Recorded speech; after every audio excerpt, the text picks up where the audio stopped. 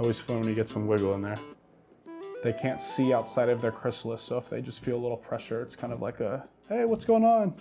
The Julias are the bright orange species that you've seen in the pavilion in years past. The females have a black band on the upper side of their forewings. Males will have no black band or just a partial black band.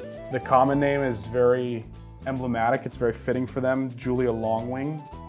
And they'll often do what's called roosting, where they will hang upside down, typically under a leaf or under any sort of, ooh, a lot of wiggle there.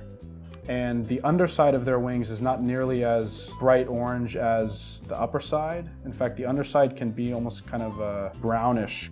When they're hanging upside down under a leaf, it almost looks like they themselves are a leaf. And like the owls, you can see there's the same kind of little reflective dots